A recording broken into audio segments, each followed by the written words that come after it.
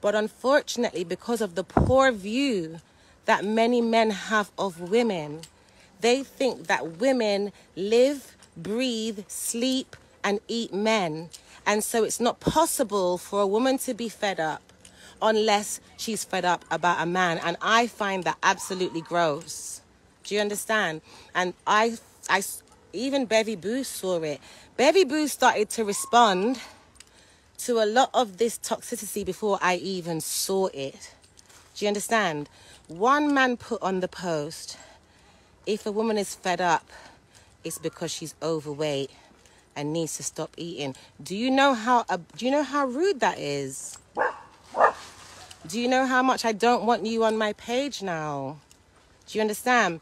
Another man came and said, if a woman is fed up, it's because it's her fault, because she's given her power away.